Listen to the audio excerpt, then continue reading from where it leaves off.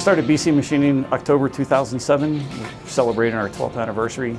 It was a business I had always dreamed of having, but never really figured I could get the capital together. It's a very capital-intense business.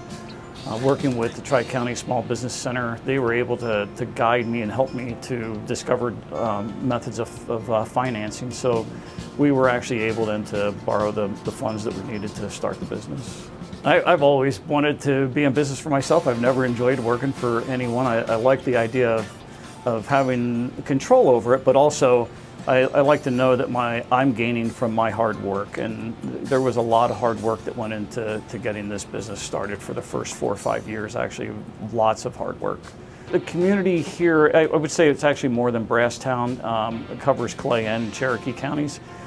We kind of live in Cherokee County, started everything in Cherokee County, and then actually started the business in Clay County. So we've worked very closely with both organizations. The Clay County Economic Development and the Economic Development through Cherokee County, both were able to help us get started. The other thing that happened here, because it's a small area, is we worked with some other local, as we were developing our business plan and starting to put this all together, we worked with other local businesses to get an idea if there was a need for what we wanted to offer.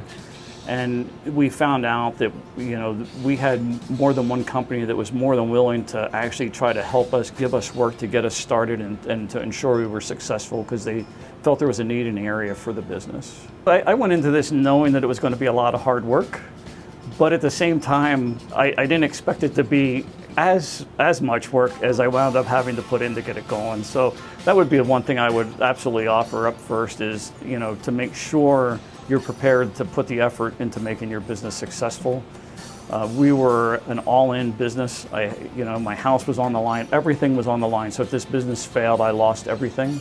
So it definitely gives you a lot of incentive to get out there and make sure you make the place successful.